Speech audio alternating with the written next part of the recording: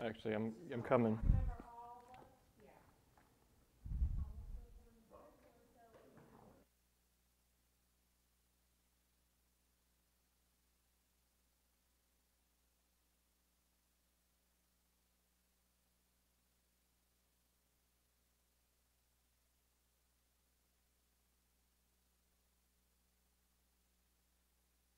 Okay.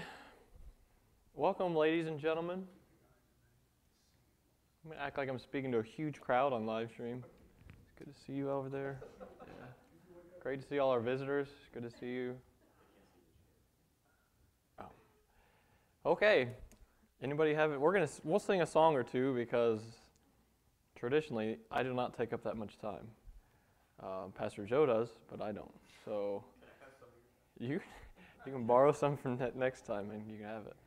So we'll sing a song or two. But after we take some prayer requests or praises tonight. Oh, I'm supposed to give announcements about the youth group.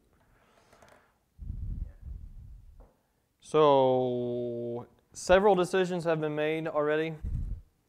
As of 1 o'clock today, they were still alive in football. I think they actually might have lost after that, but I don't know. Still alive in football, basketball, volleyball, and soccer for guys. Do you have an update on which ones are still in? Won everything except football. How about that? Okay, so they lost in football. And the girls were going to play, but they had to depend on 2 girls to show up. I guess that's from another church, but they never showed up, so they lost. So they're still doing good. Any other updates that you guys have heard? I just make it a point not to. My kid's alive. Okay, sounds good to me. So keep praying for them. Pray for especially the ones that's their first time there. Pray for that whole family, Salim, Sadiq, Samir, the whole family's up there. I don't know if that's the first time that they've all been up there. Yeah, most of them. Soleil's first time, okay. That's cool.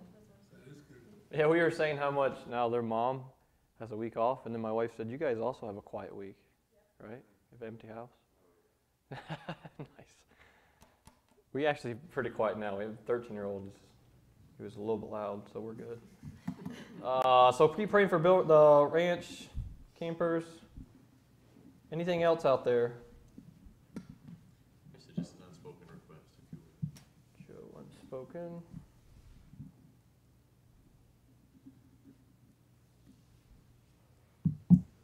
Wisdom as we're looking for a new car.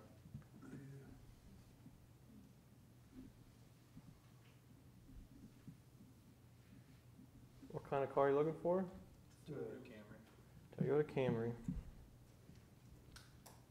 Don't have one. Yes. I just pray for me. I'm getting over a double kidney infection. Oh. And also, I have one of those impossible unspokens. Could you just pray for that? What did you say? Impossible unspoken? It was a message that your brother preached. I was gonna say I've never heard the official title of that, but Yeah.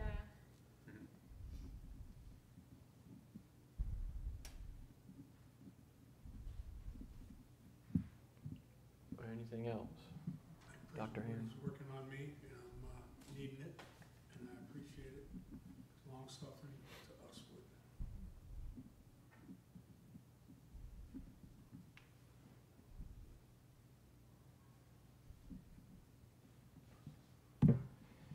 Joe, I'm actually gonna have you pray, but I know you haven't been taking these notes.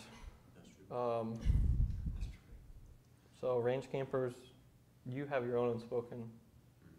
Ryan, wisdom car, Elizabeth with double kidney infection, and an impossible unspoken. I'll give you time to catch up. Okay. Should- That's okay. I picked on you. And then Mr. Ham, that the Lord is working on him. You know, we're all thankful for that. Amen. Amen, sir. You can take that in different ways. Yes, I took the. Anything else?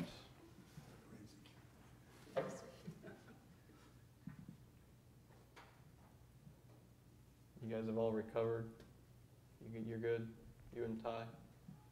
Recovered from You guys a couple weeks ago, or maybe that was all longer the than. travel stuff. Yeah, Yeah. yeah, okay. we're doing all right. Okay. She's in a painful stage of shots Ooh. for her treatment. Well, our treatment. And so just pray for her. She just started yesterday. She had her second shot today, and it's not comfortable by any means. Injecting some oil into the deep muscle tissue. She's got to do it herself? I'm doing it. Oh, no, for real? Yeah. Oh, that's really uncomfortable. Wow. Can you If anyone update else us? wants shots, I'm good. Can you update us on your mom? I haven't heard anything. I'm gonna see my dad tonight, and so I'll hear a little bit more then. But still COVID, and hopefully, like I know over the weekend she had a rough weekend where she got pretty weak and passed out for a little bit. But since then, I haven't heard anything along those lines. Hmm. Anything else?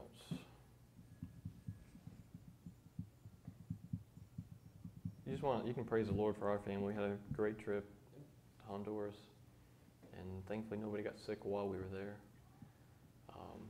Several were saved from a public school that came to a clinic, heard the gospel. One was saved, I think, actually from the church, and then it was just refreshing. It was a good week. My kids absolutely loved it, and the older two want to earn money from now until next summer so they can go again. So, That's awesome. yeah. All right, that's it. Pray for us.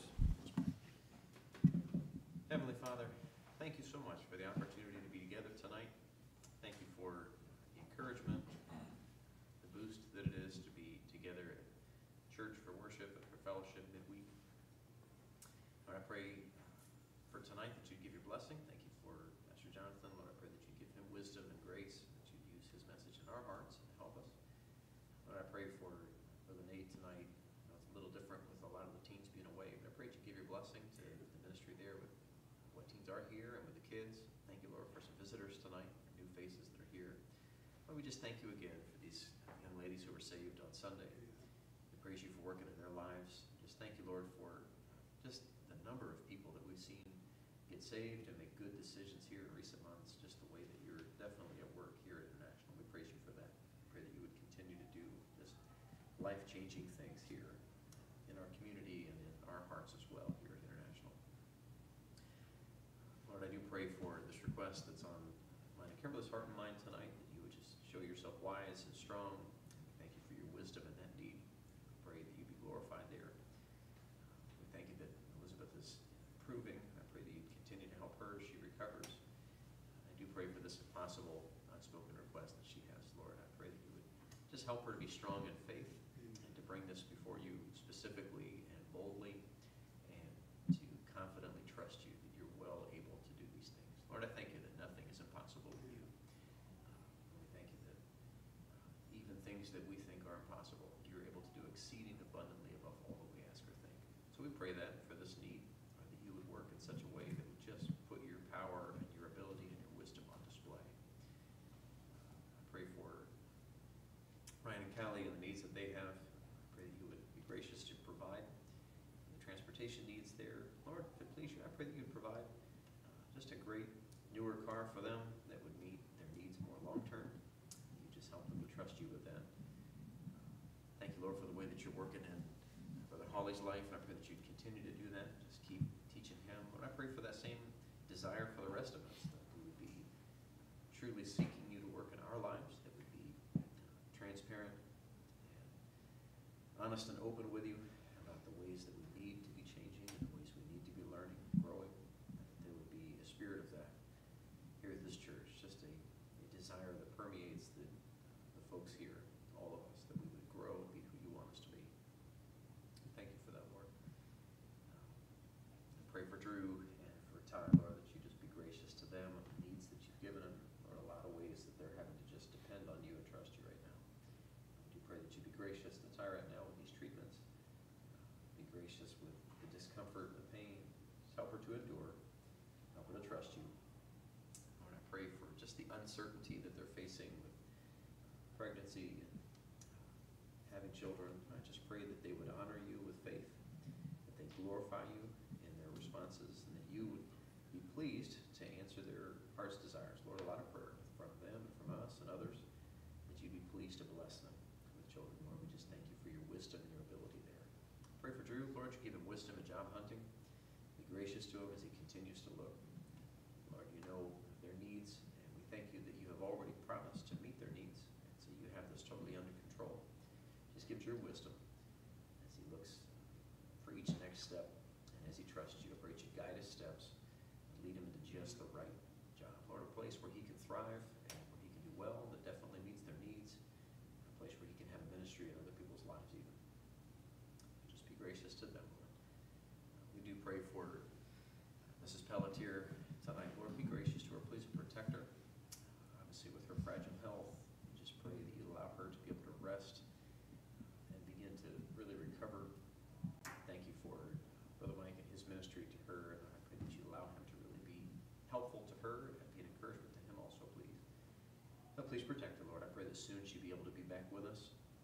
I pray that you would allow her health to improve such that she'd be able to be with us more often. It's such an encouragement and blessing to her when she can't be in church. Just thank you for her faith.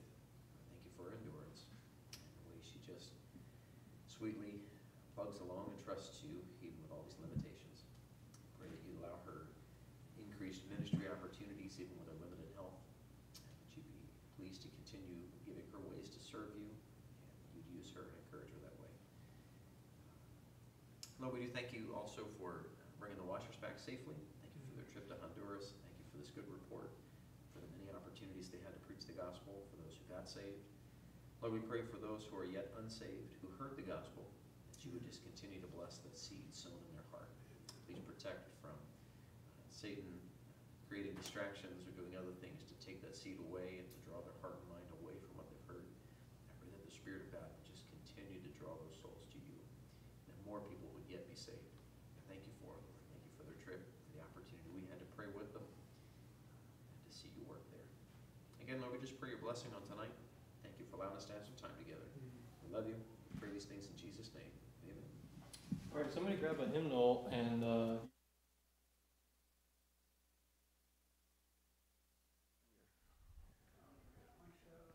yeah, well, most of us will know it, but maybe we can make this our theme song for the next 2 weeks.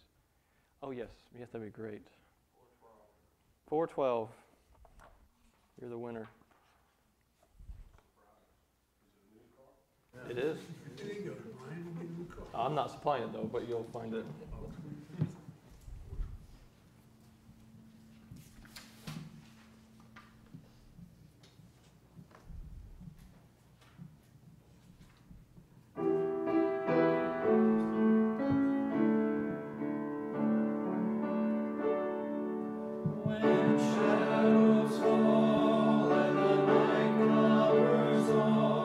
There are things that my eyes cannot see.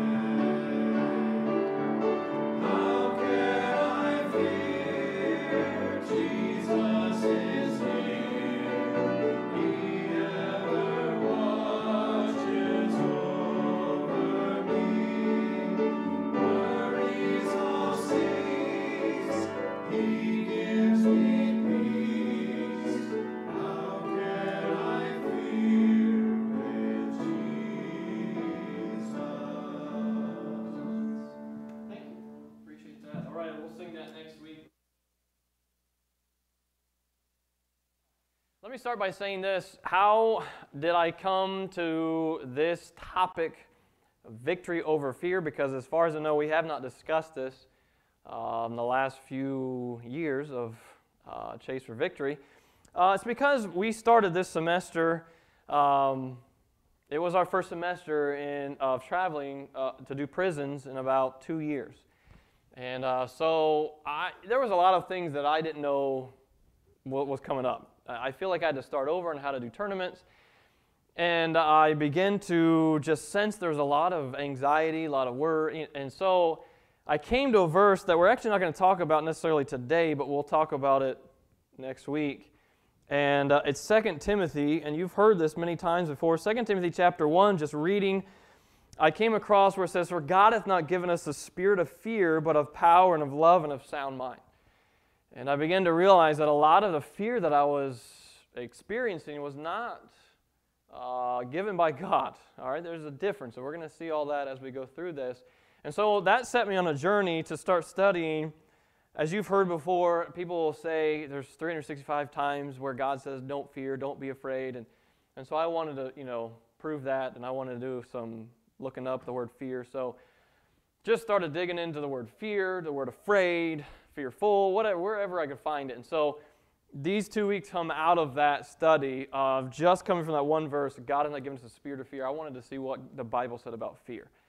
And let me tell you, I've come to the realization there's a lot more fear that I have after reading all these verses that I realized before. And God has not given us that. Okay, a lot of that fear does not come from the Lord. Obviously, it comes from us. So let's start at the very beginning. Are you going to be able to do my PowerPoint too? Can you double team? Like, you don't need to do it now. I don't think I'm moving yet, but I don't have it in front of me, so hopefully I remember where it turns. Okay.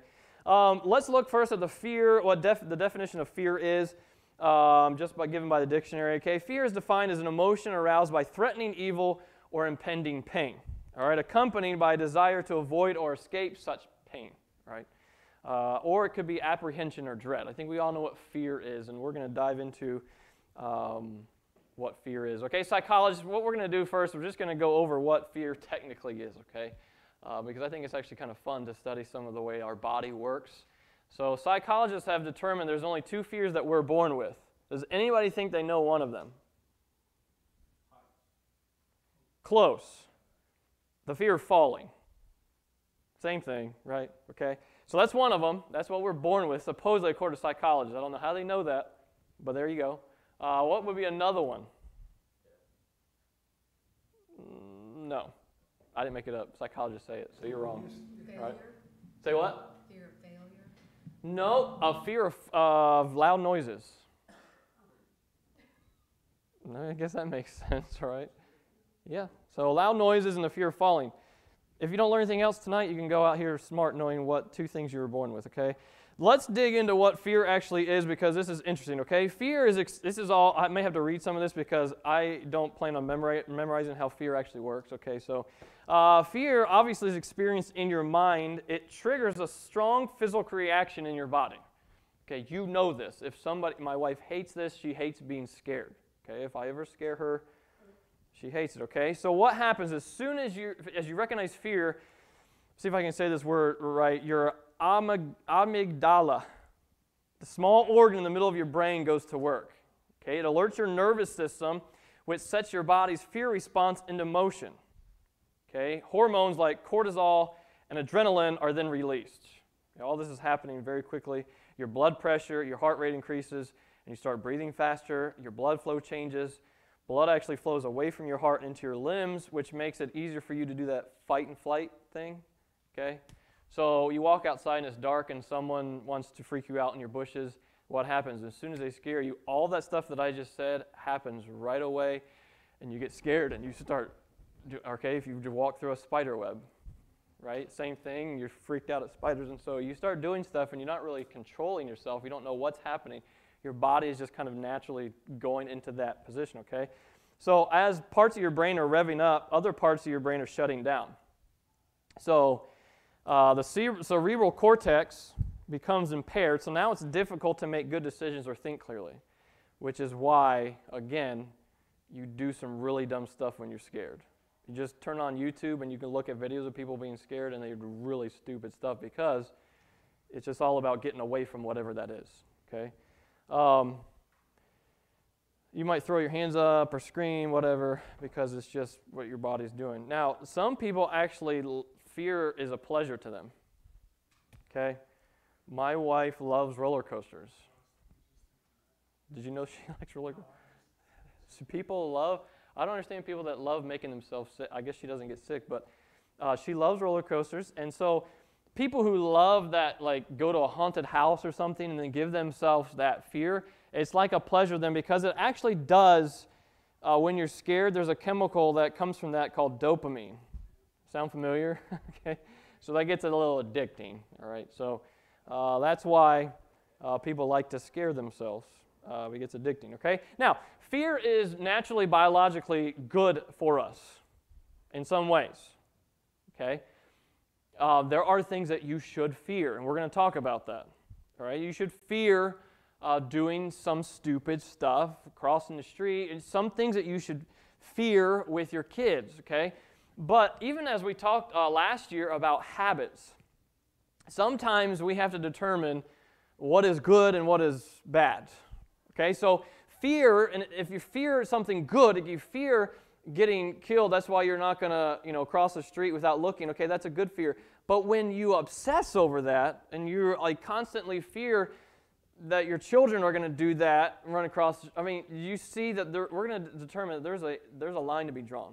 Is that making sense? We're going to see you can't obsess over that. And I'll be honest with you, there are things that sometimes I lay in my bed at night and I fear what's going to happen to my kids when it's irrational. It shouldn't be taking place because it's not happening. Okay, it's not happening. So, but there is a certain fear that keeps you safe. Okay, when it's about heights. Okay, I shouldn't walk out that. I shouldn't climb that rock face because anyone has seen those things. I don't know, anywhere on TV, whatever, YouTube, whatever, where those guys will climb rock faces without ropes. Okay. That makes me start sweating just looking at that. Okay, that's naturally a good fear to have. Okay, Joe is not going to start climbing because he's a little afraid that he's going to fall. That's a great fear. Great fear. Okay, let that drive you not to do something foolish. All right. So, for the sake of us in our studies, I've broken fear up into 3 types. Okay, 3 types of fear. Drew, if you want to switch to the first one. So there is you don't have, I can do it. Amazing. Man, you came in just in time. Look at that. Amazing. You're a blessing. All right, so 3 types of fear. We have consistent fear. All right. This I would call a phobia. And we've talked about a couple of these already. All right. What do I mean by consistent fear? Phobias kind of break up into 5 broad categories, okay? And you probably have one of these phobias, right? There are fear of certain animals, all right? My wife, she sees a spider anywhere else in the world, she will climb things and throw things and run away. But this was just last week in Honduras because I guess she thought she's on a mission trip. She would allow that thing to crawl up her. That is a tarantula, and I have a video of it, but I didn't bring that. So she only lasted for a couple seconds, and then she said, no, thank you. So all the kids held it. We're not worried about it biting us, even though they said it could. But anyway, so who has a phobia of spiders? Arachnophobia, right? Is that okay? So fears. Now, I'm going to ask you what fear you have, but you have to pick one big one, okay? You can't have a fear of all of these, right? Otherwise... Okay, so there's a fear of animals, dogs, bugs. They're called zoophobias. Fear of bats, lizards, snakes. Okay, all of these have names. Herpetophobia. Okay, how about a fear of heights? You there? Okay, this is at the Grand Canyon. You can walk out on glass. Mr. Harris says no. Okay, interesting. When I looked up these type of glass walkways, you know where most of them are found? China.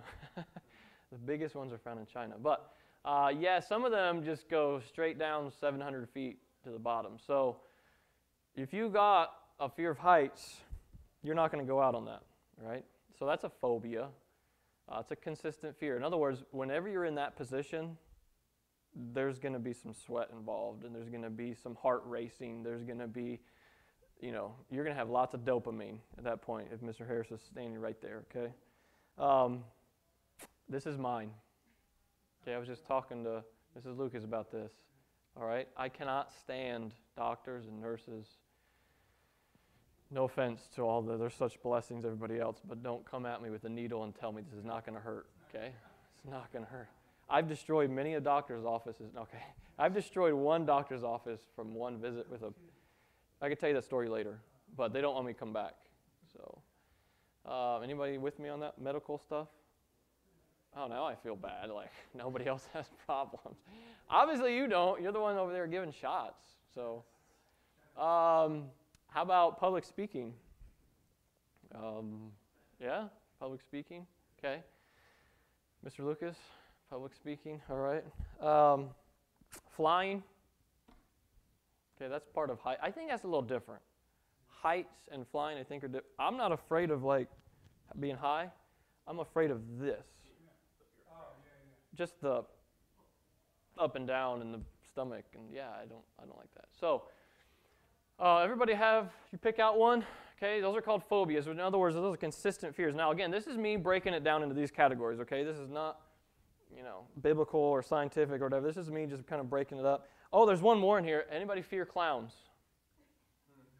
That's interesting. When I did some research, people are afraid of clowns.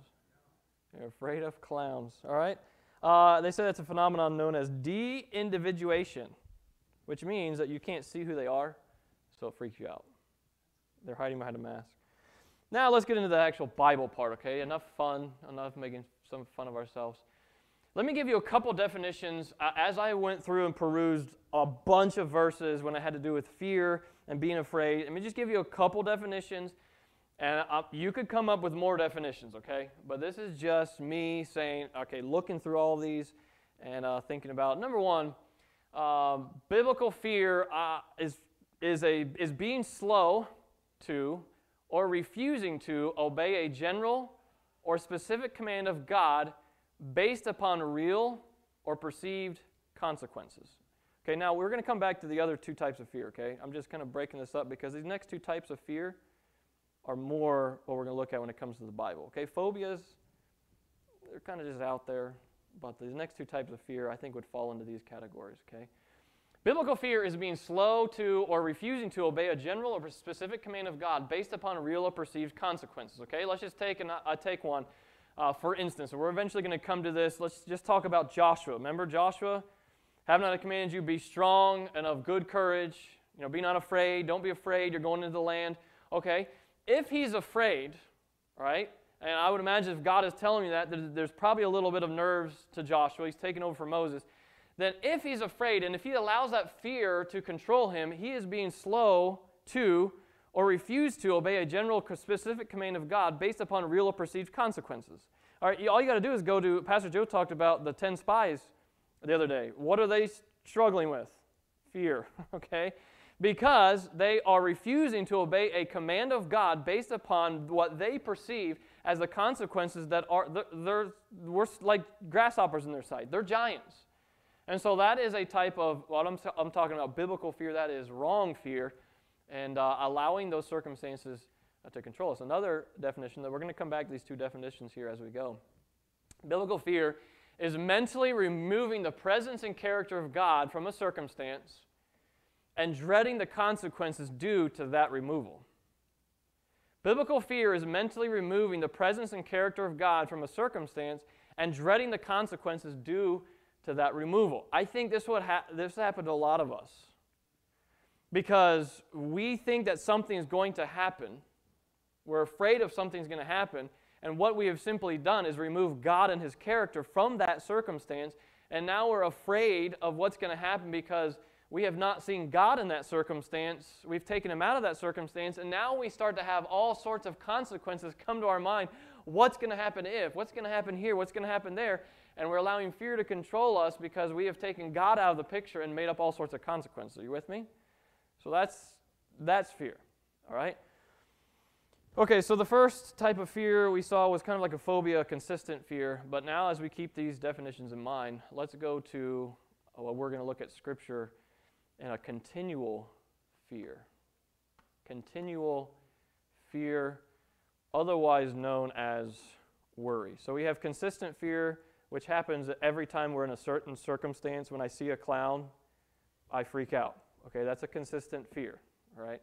But not me, I don't care about clowns. But if I was afraid of clowns, I don't stay up every night and worry that I'm going to see a clown the next day, okay? Only when I see a clown am I afraid. Or only when I'm on an airplane when I'm afraid. Only when I see a spider am I afraid. I don't worry about spiders all night. But when it comes to continual fear, that's a little different. There's something that controls us that causes us to worry often. Not necessarily in specific circumstances, but because of things that might be coming up or that have happened, okay? So continual fear is worry. Now, I'm not going to re-preach. I've preached a message here that is basically all worry, right? So I'm not going to re-preach it, but I am going to borrow some things from that message, okay? So Matthew chapter 6, you can turn with me, Matthew chapter 6.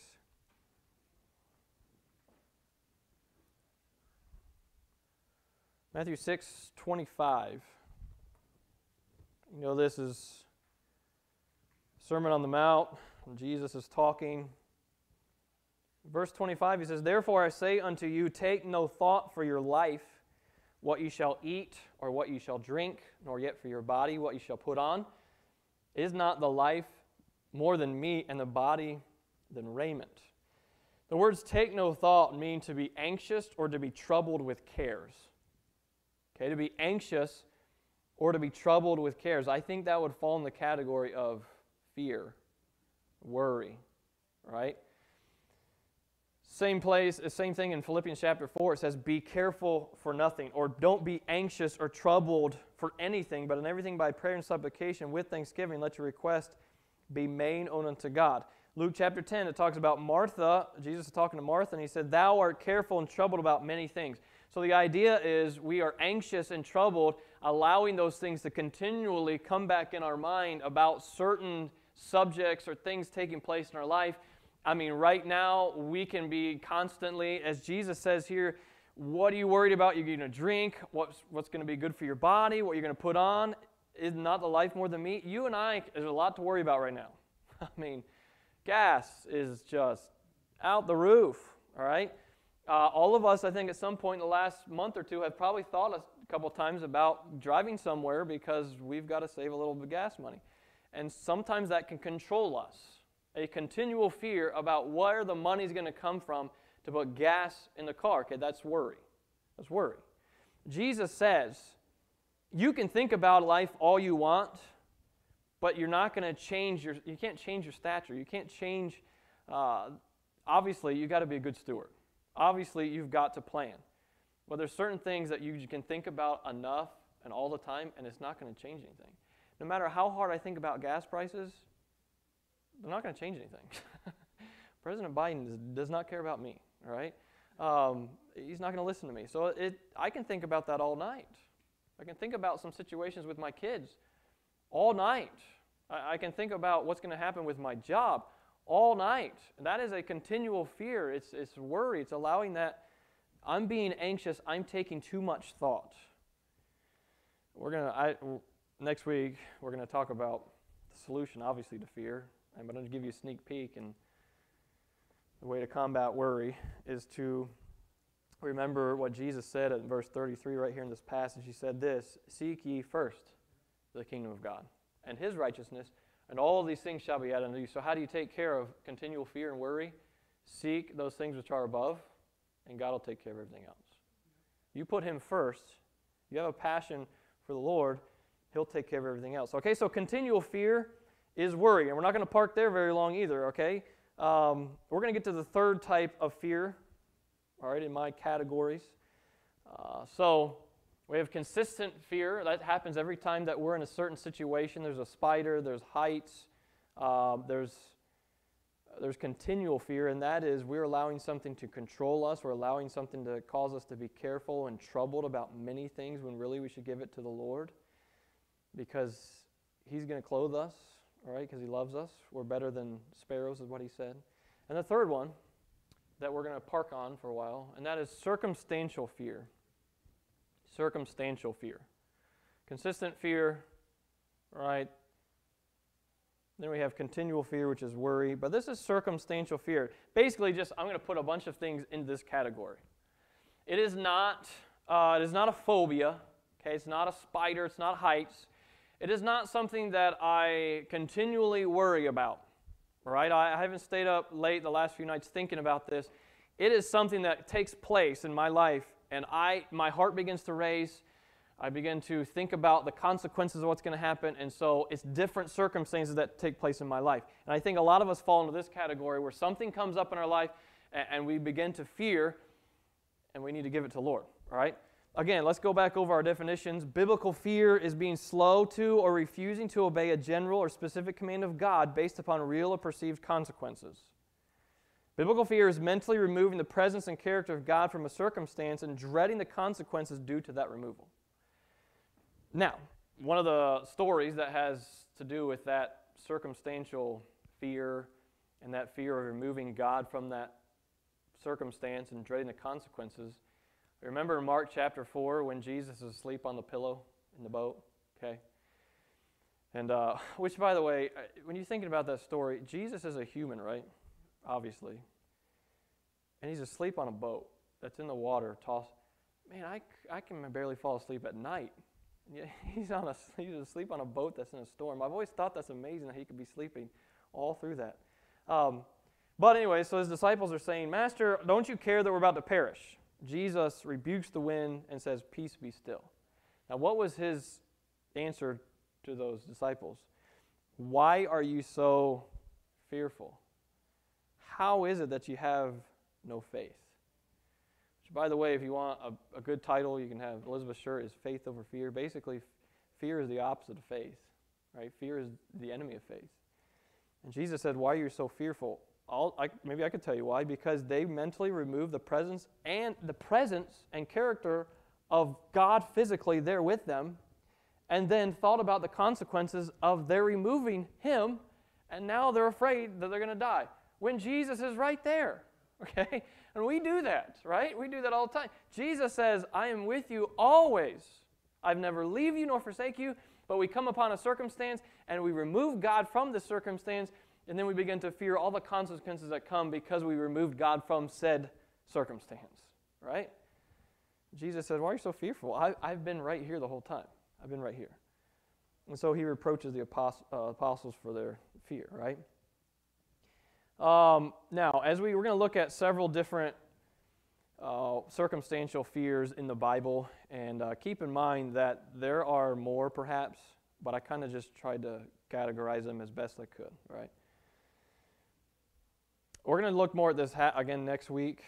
What do we do with fear? But I want you to keep in mind, I preached a few weeks ago, or now it's a few months ago here. I haven't been here in a few months, about Jehoshaphat. Remember the host that was coming against Jehoshaphat? And he was afraid because of the numbers that they had. And what does the Bible say?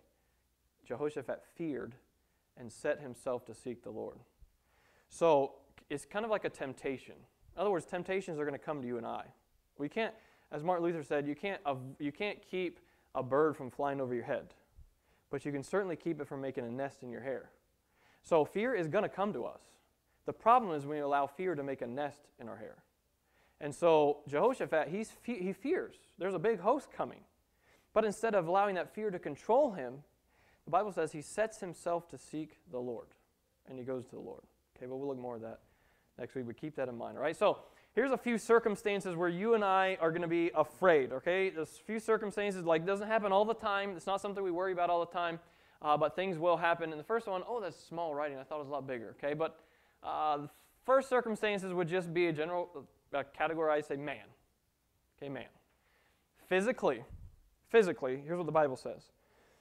What time I am afraid, I will trust in thee. In God have I put my trust. I will not be afraid what man can do unto me. So when you're looking at physically, David, obviously, in his running from Saul and the people that would pursue him, of course he's afraid. And he says, but I'm not going to be afraid of them, because what can man do unto me? What can they do to me? Okay, physically, yes, they can attack me physically. Okay, they can kill me, right, whatever. But what can they do unto me? I'm not going to be afraid. Now, I think more of us fall into the second category besides physically. What about just, spiritually or personally? The Bible says in Proverbs 29:25, the fear of man bringeth a snare, but whoso putteth his trust in the Lord shall be safe. Again, a circumstantial fear. I don't think you and I necessarily walk around all the time being afraid of what people think, but there's many times in our life when we do. When you're standing there talking to somebody and they say something to you, or you have to react a certain way, and you're afraid of what they're going to say or what they're going to say, boom, right then, that's a circumstance. When you're afraid of man and that brings a snare, it changes the way how you're going to react. It changes what you're going to say to those people because you're afraid of what they're going to say or what they're going to think. This happens a lot to us. This happens a lot to me. As I'm traveling all over the country, this circumstantial fear can bring a snare. That I'm afraid of, again, remember what Pastor Bethea used to say, I have one person to please and nothing to prove, right? I'm not out here to prove anything to anybody. Why am I afraid of proving myself to these people? I'm just going to be who God created me to be. But a lot of times we find ourselves fearing man, fearing what they think, what they say. Again, what can they do? What can they do? So, man is first circumstantial fear. We're afraid of people, what they might do to us physically, what they might do to us spiritually. And it calls us to react differently, okay? How about this one? A host. Okay, that's a Bible term. In Psalm 27:3, though a host should encamp against me, my heart shall not fear. Though war should rise against me, in this will I be confident. Okay, so you can put that in the category of man too, okay? Here is a host coming after. I love the story in 2 Kings chapter 6 with Elisha. The servant of the man of God was risen early and gone forth. Behold, a host compassed the city both with horses and chariots. And the servant said unto him, alas, my master, how shall we do? What are we going to do? There's a huge host coming against us. Elisha says, fear not. Now, you can apply this however you want. I mean, you can go back to man, being afraid of man and what they think. But a host, I think if you want to apply this in our day and age, it's just something that comes up against you where you're overwhelmed. Okay, decisions on a daily basis or whatever it is to where there's it's just coming at you. There's just so much to take in. And a host, it's coming, and what am I going to do? What are we going to do? Elisha says, fear not, for they that be with us are more than they that be with them. Or you can think about it satanically, okay? Satan is coming after me, and Satan is discouraging me, and Satan is all these fiery darts are coming at me. What am I going to do? How do I react? Fear not. They that be with us are more than to be with them. Okay? God is on our side. The Lord will fight for us. So if you want to look at it that way, okay? Again, in all of these verses, it has the word fear and afraid and just kind of breaking it up into categories. So fear not. Don't fear the host. Don't fear that which comes against you in waves. Don't fear, yes, obviously we should respect Satan and what he can do, but our trust is in the Lord. Our trust is in the Lord. He will work on our behalf. Okay, how about this one? Earth moving. Psalm 46:2. Therefore will not we fear, though the earth be removed, and though the mountains be carried into the midst of the sea. As I was studying and as I looked at this, you've heard this verse since you were young. But think about this literally. That you and I don't have to fear, even if the earth is removed. We'd be out of here. Okay, let's just say that doesn't happen. Let's just say that you're outside and you're looking at the beautiful mountains, you're on a hike or something, and you're looking up and you see all these great mountains, and the mountains are carried into the midst of the sea. Don't you think your palms would sweat a little bit if you saw the mountains be carried into the midst of the sea? Probably, okay? A little dopamine going on at that point. But we don't have to fear that. We don't have to fear that. Though the mountains be carried into the midst of the sea. In other words, something great is happening in my life, and I don't know exactly what to do. I heard a message while we were traveling where he said, I may not know what to do, but I know what to do. In other words, he was saying, I may not know what to do in this situation as far as solving the problem, but I know what to do. I'm going to my God. It was good. It was good. I needed it. Though the mountains be carried in the midst of the sea, I don't know exactly what to do because the mountains are falling all around me. The earth is being removed, but I do know what to do. I'm not going to fear. I'm not going to fear because I serve a great God. And so earth moving. How about this one? Restitution. You can't really see it very well. Retribution. My bad. Thank you, sir. I don't even know my own notes. Retribution. I have it right here. Retribution and reward, okay? Genesis chapter 15 talks about Abraham. All right? And Abraham gathers his servants and he goes and rescues Lot, okay, from some kings. And it kind of gives us the idea that he's a little nervous as to what's going to happen because of that. All right? In Genesis 15:1, it says this, After these things the word of the Lord came unto Abram in a vision, saying, Fear not, Abram, I am thy shield and thy exceeding great reward. Abraham had just defeated a much larger army, okay, 5 kings. He had a reason to be afraid because he could be attacked out of retribution. But he also was wondering, God, what are you gonna give me? And his reward, obviously, you know that he was given a son, right? And so he says, don't be afraid. I am your shield. I am your exceedingly great reward. So if you want to think of this practically as for us, okay, I do something that is right. I serve God. I please God, and I'm doing exactly what God has called me to do. But somebody is not happy with what I'm doing. Somebody's not going right with what I'm doing, and it's just not all going the way that it's supposed to. And I'm afraid of what's going to happen. You don't have to be afraid. God is your shield. He's exceeding great reward. If you had nothing else, if all the mountains around you fell into the sea, if everything was taken from you, you still have God as your reward. You still have God, your exceeding great reward. God says to Abraham, I'm enough. I'm enough. All right, how about this one? Obedience. Again, we're going back to what Pastor Joe talked about in Sunday school a few weeks ago. Behold, the Lord thy God has set the land before thee. Go up and possess it, as the Lord God of thy fathers has said unto thee. Fear not, neither be discouraged. Go in and possess the land. Can we go back to our definition? Let me see if I can find it, okay? Way back here. Biblical fear is being slow to or refusing to obey a general or specific command of God based upon real or perceived consequences. Again, don't you think that's where those people were in that position? They were afraid to go in. Their hearts were discouraged because they were outnumbered. They say they're outmanned, and they were disobedient. Fear sometimes will lead to disobedience. When we do not trust God, it leads to disobedience. He says, Ye rebelled against the command of the Lord your God, and you murmured in your tents, because the Lord hates us. He brought us forth out of the land of Egypt to deliver us into the hand of the Amorites to destroy us. And so it leads to unbelief. Fear leads to unbelief. It leads to discouragement. All right, so obedience. How about this one? Evil tidings. Psalm chapter 112, verse 7. I love this verse. Psalm 112, 7. He shall not be afraid of evil tidings. His heart is fixed, trusting in the Lord.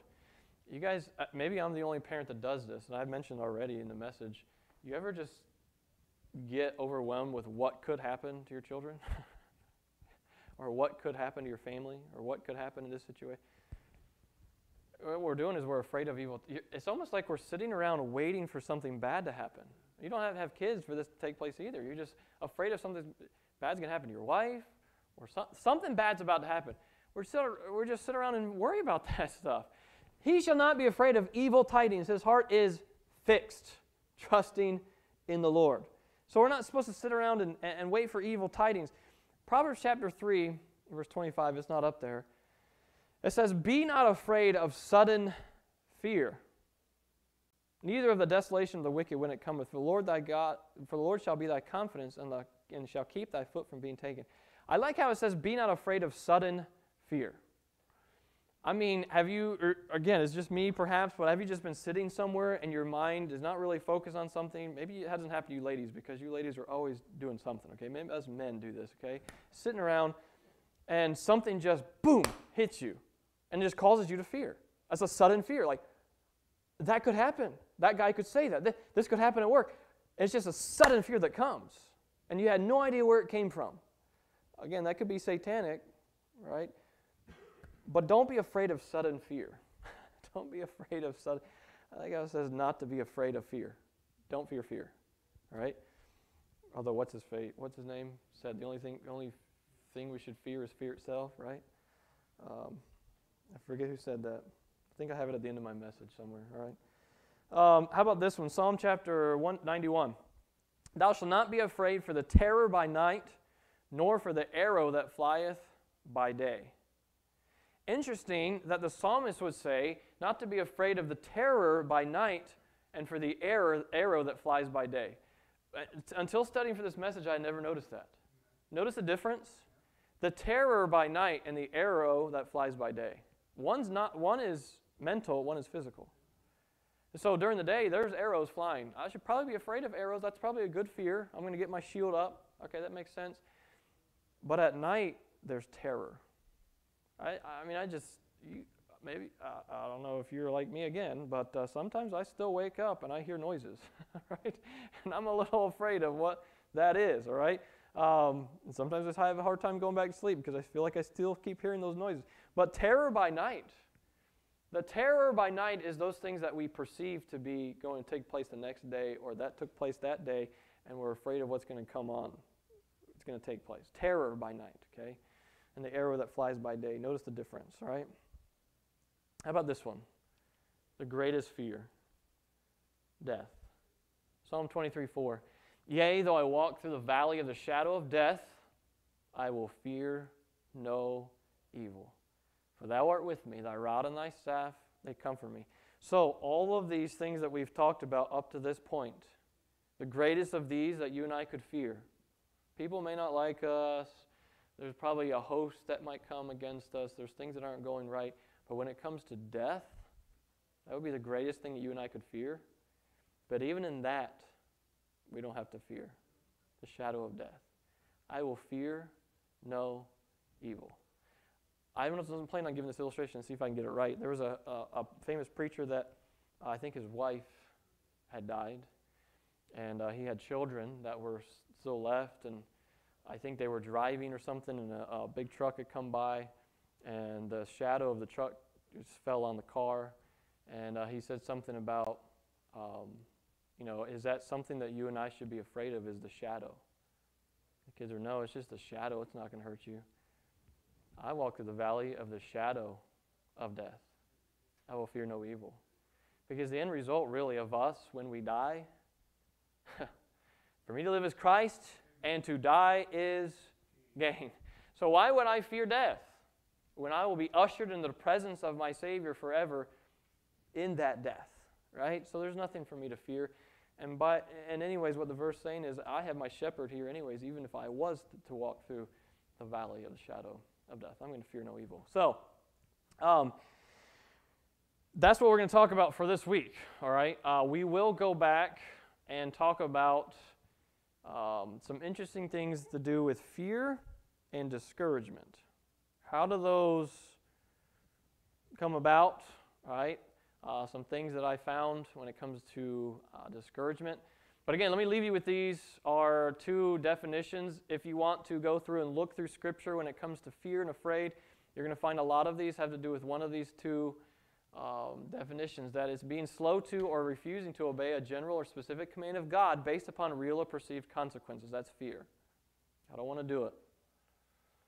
Or removing the presence and character of God from a circumstance and dreading the consequences due to that removal. So that's fear. So anytime you're going to have victory over something, all right, as I tell my inmates, if I preach to them about having victory in Christ, for us to be able to have victory over something, you've got to identify it as wrong, okay? We're not just having victory over something because we just want to have victory, okay? If we have fear, we've got to name it as what it really is. That's fear. And God says not to be afraid over and over and over again. Be not afraid. Be not afraid. If the mountains be removed, don't be afraid. Don't be afraid. Don't be afraid. And so next week we'll talk about, okay, I've identified my fear. It may fall into one of these two categories. It's maybe not a phobia, maybe it's just a circumstantial thing that comes up. Okay, so now I've named it at what it really is. So now what do I do? What takes place? All right? And so we'll go over that next week. All right, let's pray. Father, thank you. Thank you that we have nothing to fear tonight. Lord, all of us at some point, even the rest of this week, we will come across something that causes our heart rate to go up, causes us perhaps to lose some sleep. Lord, that is fear, that is worry, something we dread. Many times, Lord, would you forgive us for us removing the character and the presence of God from a situation and then magnifying the results of that we fear things coming up because we don't trust the God of the future. So, Lord, help us to rest in you. Lord, again, thank you that we can go and dig in your word tonight. In Jesus' name, amen. All right.